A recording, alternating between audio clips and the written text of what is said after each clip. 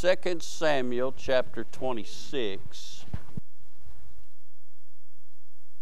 We're going to pick up in the middle of the chapter, but let me set the stage for what is going on. By the time you get to 2 Samuel chapter number 6, Saul the king has died. David had been anointed king over Judah, and one of Saul's sons is king over the remaining tribes of Israel. We find in chapter number 5 the kingdom is united. And one of David's first acts as the king of the united kingdom of Israel, he desires to bring the Ark of God to the newly appointed capital of Israel, Jerusalem. And so he sends down and he goes to bring the Ark up. He brings the Ark up, he does the right thing, but he does it in a wrong way. He didn't do it the way that God instructed for the Ark to be carried. He had a new cart built, and he put it on a cart, was driving it to Jerusalem. You see, that's what the Philistines did when they took it away. They put it on a cart. Yet that's not how the Ark was to be transported. We find that they must have hit a bump. The cart shook, and the Ark shook a little bit, and one of the fellows following behind it put his hand on it, and he died. You see, there are some things that are not meant for us to put our hands on. So David was a little bit upset. I don't know if he's upset at God, or he's upset at the guy who touched the Ark, or upset that it didn't work out. But he put the Ark in a fellow's house by the name of Obed-Edom. And the Ark sits there for 3 months. And we'll pick up our reading in verse number 12. And it was told King David, saying, The Lord hath blessed the house of Obed-Edom, and all that pertaineth unto him, because of the Ark of God. So David went and brought up the Ark of God from the house of Obed-Edom into the city of David with gladness. And it was so, when they that bare the ark of the Lord had gone 6 paces, he sacrificed oxen and fatlings. And David danced before the Lord with all his might. And David was girded with a linen ephod. So David and all the house of Israel brought up the ark of the Lord with shouting, with the sound of the trumpet. And as the ark of the Lord came into the city of David, Michal, Saul's daughter, looked through a window and saw King David leaping and dancing before the Lord, and she despised him in her heart.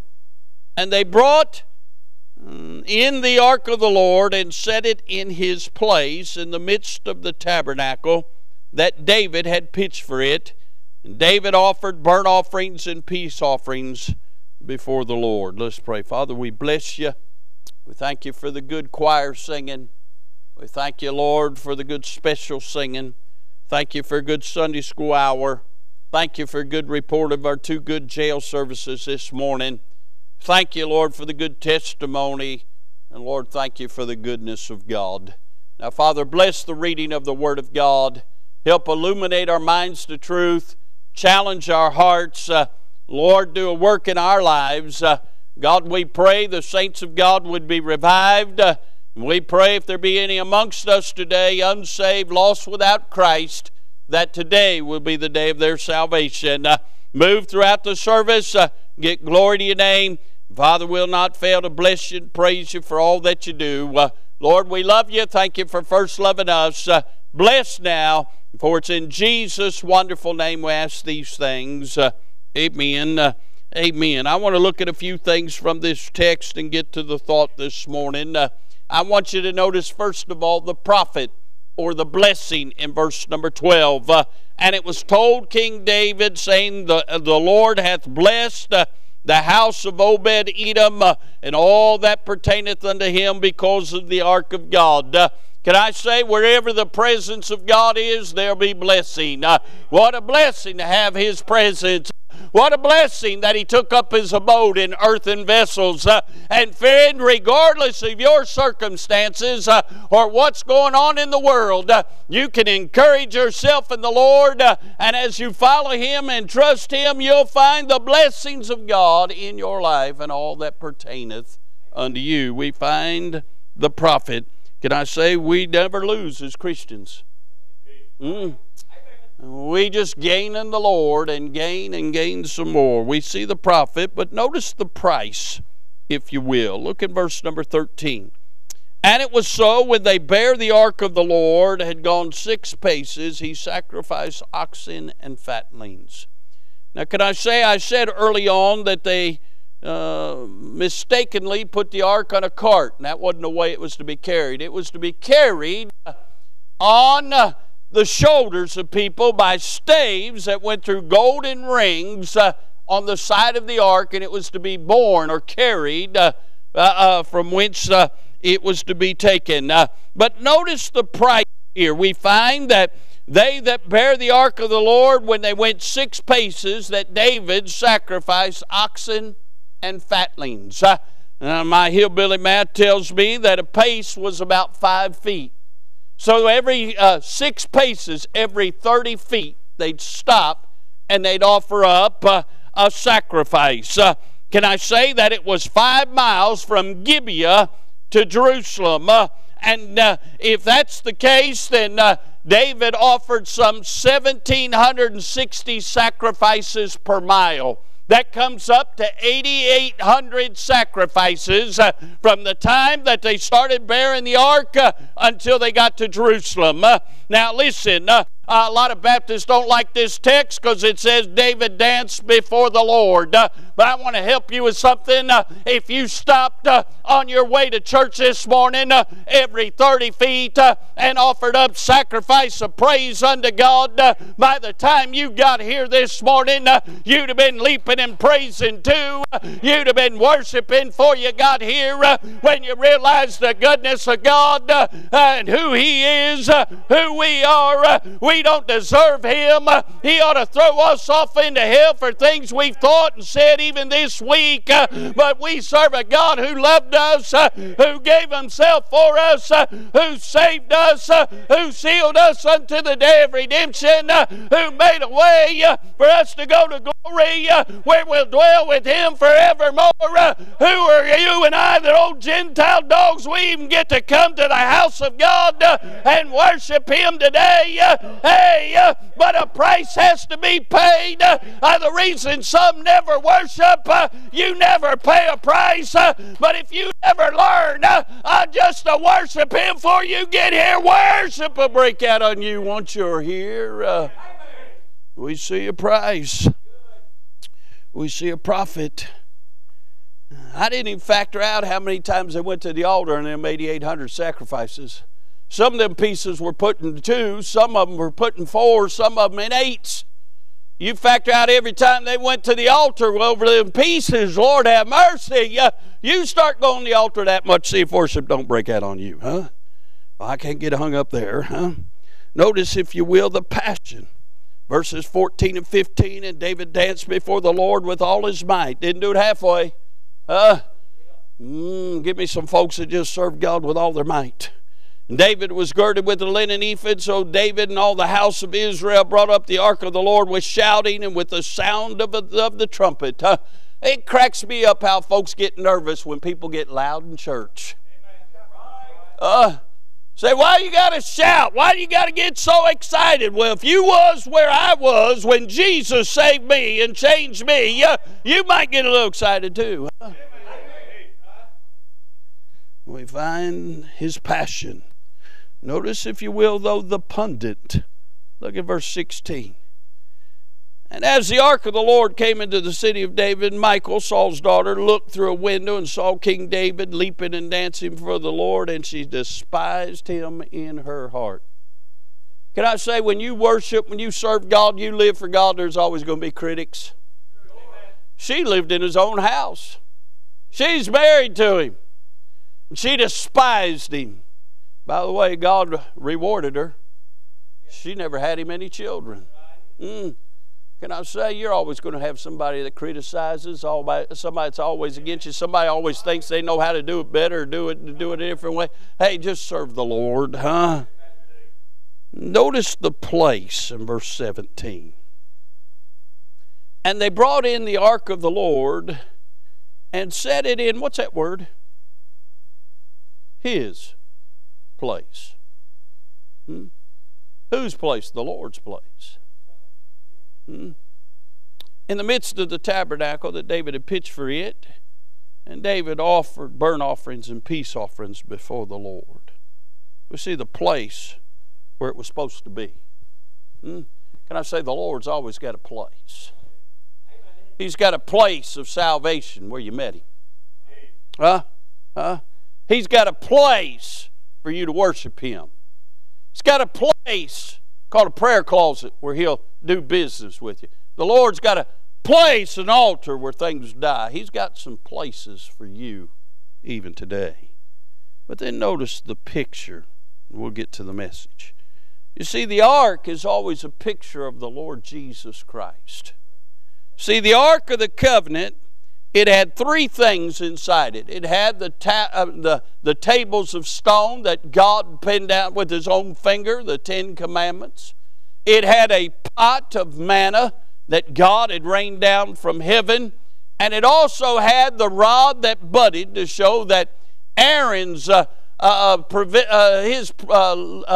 generations would be the priesthood, the Levitical priesthood of Israel. And the high priest would always come from the lineage of Aaron. Can I say those all picture the Lord Jesus Christ? In him dwelt the law of God perfectly, the priesthood of God fully, and the bread of God abundantly. We find the ark's a picture of the Lord. The shittim wood that it was made of showed Jesus' humanity. But then it was overlaid with gold, which shows his righteousness. It had a mercy seat that sat upon it, which was the place of atonement. And friends, our atonement's in the Lord Jesus Christ. He is our propitiation. He is our mercy seat. The mercy seat had two cherubim over top of them, which showed God's presence, but his unapproachability. Outside of Christ, we cannot approach God, but through Christ, he's our mediator, he's our intercessor, he is our avenue to the Father. Can I say, I mentioned that on the sides of the ark had golden rings, and those golden rings pictured the Holy Spirit of God, and they bore it with a wooden staff. A long wooden rod would go through those rings, and that wooden staff represents believers in the Lord Jesus Christ. We're made of wood, natural things, humanity, but we're attached to the ark, the Lord Jesus, through the rings, through the Holy Spirit of God. And we see the ark represents Christ in our relationship with him. All that said, I want to preach on this thought this morning. I want to preach on those guys in verse 13 that bear the ark of the Lord. And I want to preach on it takes someone under a burden to bring the ark back. It takes someone under a burden to bring the ark back. Can I say, Webster defines a burden as this: that which is carried or borne, a load. That which is borne with labor or difficulty. That which is grievous, wearisome, or oppressive, to encumber with weight or a heavy load. Listen, if we have a children's supper, we have dinner on the ground. People sign up for miles to come to that. You'll find folks, they won't come out for anything, but they'll come out when there's food available, I promise you. But you know what line there's never anybody in? That line for somebody to carry a burden. That line where somebody's going to have to be weighted down, where somebody's going to have to be loaded down, something that's wearisome, something that's grievous, something that's oppressive. Hey, we have men in here that have pastored churches. You talk to them.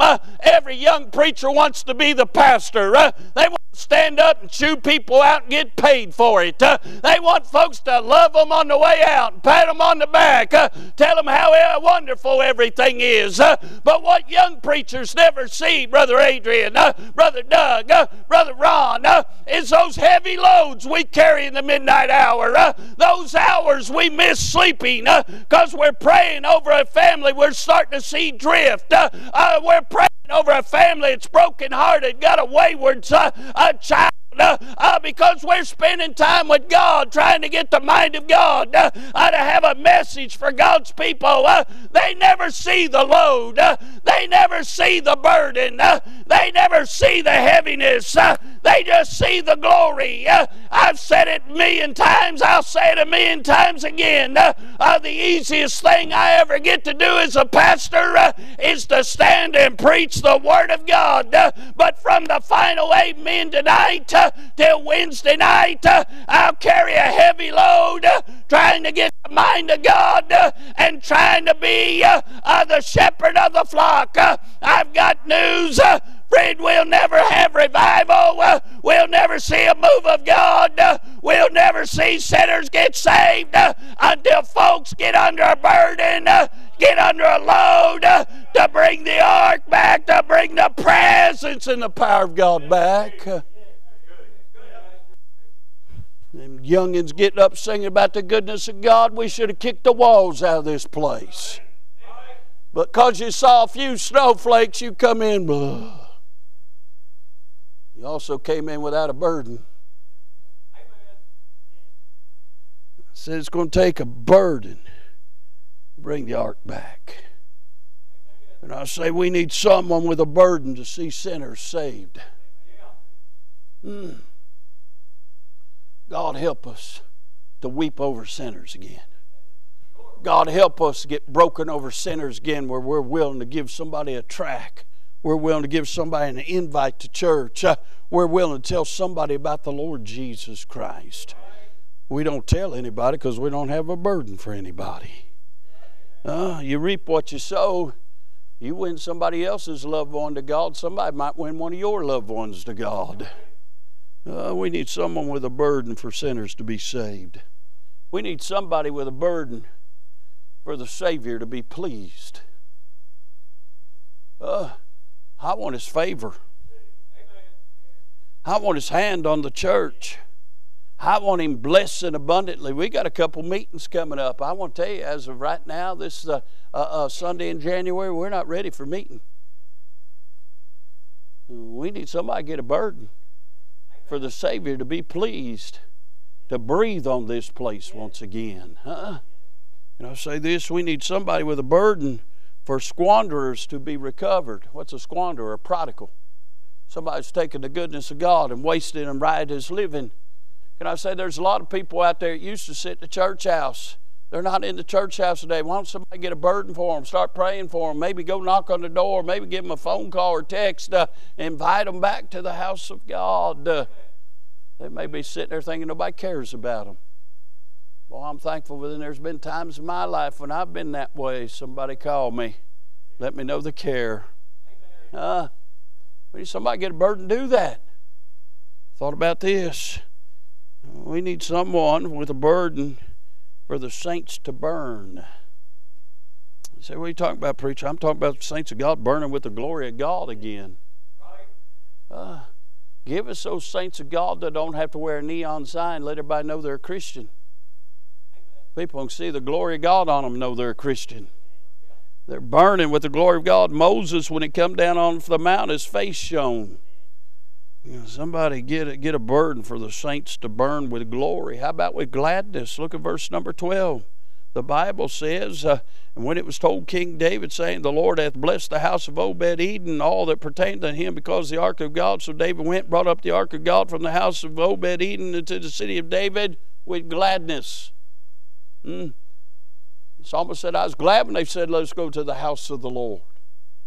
I don't know about you. I was excited to come to church today. Some of you look like it's a chore. God help us to get a burden for the saints to burn with glory, with gladness, and with goodness. Thank God for people of God that are good to other people. We're living in a day and age when things are going crazy out in this world and things are a mess. And you know what people need? They need to see the goodness of God in God's people again. We need somebody with a burden. Sinners to be saved, a Savior to be pleased, squanders to be recovered, the saints to burn. But how about the sanctuary to shine? A city that sits on a hill cannot be hid. All of Florence, when they're driving down 237 in a 45-mile-an-hour speed limit and they're doing 60, ought to look over to this hillside and say, there's something about that place right there. They ought to drive by and sense the presence of God. They ought to see this place as a lighthouse on life's troubled seas. Can I say, we need somebody with a burden for Satan to be exposed. That sorry, no good devil's lying to people, and people believing it hook, line, and sinker. The Bible says if our gospel be hid, it's hid to them that's lost. Who's hiding it from them? The devil. I guess there's some football games today, and everybody's excited about that. I guess in a couple of weeks there'll be a Super Bowl, and people will be excited about it. You know, there are people who live all year just to have a Super Bowl party. How terrible of a life you got when that's your life. But you know what? The devil's made their lives so full of misery, that's all they've got to live for. Somebody needs to get a burden that Satan gets exposed, that the backside of the billboard's revealed, and they realize there's no hope in any of that stuff. But hope can be found in Jesus. Let me give you this, I'll be done. How does one get a burden?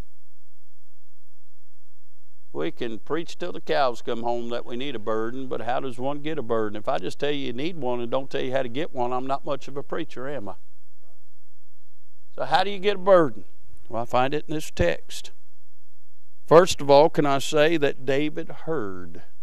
Look what it says in verse 12. And it was told King David. He heard. Today, you're hearing, we need a burden. You never know a need till somebody reveals it to you, where there's a need for folks to have a burden. So I'm waiting for a sign from heaven. I got better than that. You're hearing it from God's man and from the Word of God. You don't need a sign. You got the Scriptures. And it was told David what was happening down there at Obed-Edom. Can I say he heard? How does one get a burden, preacher? You got to hear. Not only did he hear, David heard, but he heeded. Look what it says, verse 12. It was told King David, saying, the Lord hath blessed the house of Obed-Edom, and all that pertaineth unto him, because of the ark of God. So David went. David didn't wait for a proclamation from God. He didn't wait for the heavens to open and God to thunder down with a voice of many waters. He didn't wait for a trumpet to sound. He didn't wait till everything in his schedule lined up. He heard what was happening and he went. How do you get a burden? You hear the need and you go. You heed to the burden. You get up under the load of that thing and you just start carrying it. You say sinners need to be saved. I can't do much, but I can give a tract. Hey, you hear folks out of church. I can't do much, but I can send a text. Hey, you hear somebody needs to please the Lord. I can't do much, but I can pray and pray till Jesus is pleased. Hey, I'm just telling you, you've heard there's a need. Now you need to heed the need and put feet on it and see what God does as a result of it. David heard, he heeded, and then he hauled it. Look what happened in verse number 12. So David went and brought up the ark of God. He heard, he heeded, and he hauled it back to Jerusalem. You want the blessings of God? You've heard. You need a burden. You need to heed. Start doing it. And with whatever God puts on your heart, just haul it. Say, preacher, I've been praying and praying. Nothing's happening. Keep hauling it. Keep praying until Jesus answers. Keep being faithful, carrying your burden. Just keep on keeping on. Say, preacher, nothing happened today. Praise the Lord. If he don't come back, there'll be tomorrow. Somebody's got to do the work. Listen, the man of God can't do it all. Somebody has to get a burden. Have you heard? We need a burden to get the ark back. Are you willing to heed? Are you willing to go get the ark? Are you willing to haul it till you get it back where it needs to go? By the way, hauling this heavy load didn't seem to be a heavy load. It seemed like the more days around it, the more rejoicing they did. Sometimes God will put a burden in our life to bring joy back to our life, to bring rejoicing, to bring thanksgiving, to bring a sense of humility in our lives. It takes someone getting a burden to bring the ark back. Will you heed what you've heard? And will you be willing to haul it till you get it to His place? When you get it to His place, friend, then God takes over and He does the work. This morning, the charge is for somebody to get a burden. Let's all stand. Some are already praying. Brother Clint, come get a song. While he's getting a song, let's pray. Father, we bless you. Message been simple, Lord. We just need to get a burden again. Give us a burden for sinners. Give us a burden for prodigals. Give us a burden for the fellow saints of God. Give us a burden for the sanctuary of God. Give us a burden to please the Lord. God, we've heard the need. Lord, help this message not to fall on deaf ears. Help us to leave it here, but help us to heed it. And then help us to haul a burden until you take over. Now, God, bless these in the altar. I don't know what they're praying for, praying about, but you do. God, meet every need. Now, God, I know it wasn't a salvation message. But God, if there's somebody here lost today without God, I pray the sweet Holy Ghost of God speak to their heart. I pray they'd come. Let's take a Bible and show them how to be saved. They can be saved today. God, maybe there's somebody here today saved, but Lord, they're just in a far country. God, I pray today they'd come home. God, maybe it's something else you're dealing with somebody on. Lord, help them to heed the voice of God and therefore receive the blessings of God. Bless now this invitation. Speak to hearts. We'll bless you for it. For it's in Jesus' wonderful name we pray. Amen. If you enjoyed today's message, head on over to ibcflorence.com and click on sermons. And don't forget to check out our other links in the notes section of today's broadcast. As always, thanks for listening.